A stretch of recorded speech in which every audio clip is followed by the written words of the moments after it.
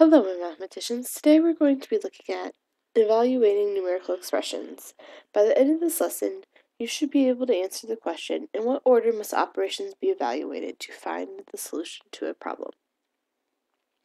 So here it says, remember that numerical expression is a mathematical phrase that uses only numbers and operation symbols. So here are examples of numerical expressions.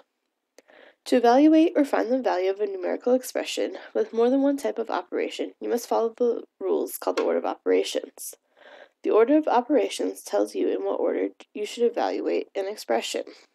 So if you look over here, it says perform operations in parentheses, word groupings, multiply and divide from left to right, and then add and subtract from left to right.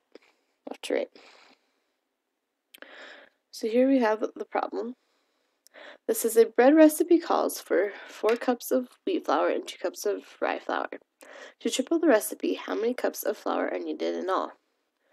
It says evaluate 3 times 4 plus 3 times 2 to find the total number of cups.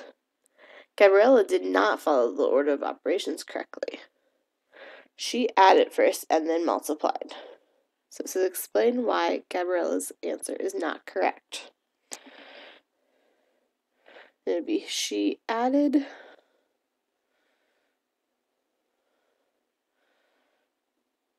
instead of multiplying.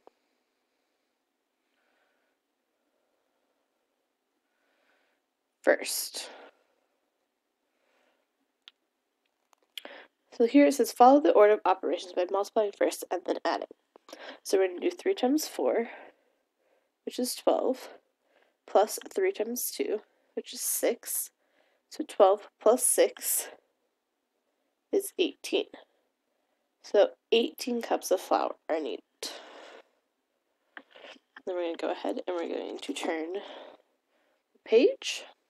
It says evaluate expressions with parentheses. To evaluate an expression with parentheses, follow the order of operations. Perform the operations in parentheses first, multiply from left to right, then add and subtract from left to right.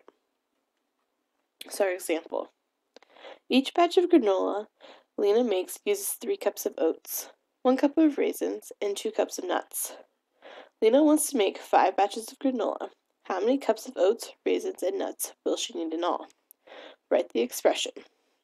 So we have 5 times the quantity, 3 plus 1 plus 2. First perform the operations in parentheses. So 3 plus 1 is 4, plus 2 is 6. And then we have to multiply. So 5 times 6 is 30. So Lena will use 30 cups of oats, raisins, and nuts in all. Here we want to answer this question. What if Lena makes 4 batches? Will this change the numerical expression? Explain. If she's making 4 batches instead of the 5 batches, it is going to change the numerical expression. Because instead of multiplying by 5, you're multiplying by 4. Yes. You will multiply by 4 instead of 5. I hope that you now have a better understanding of evaluating numerical expressions.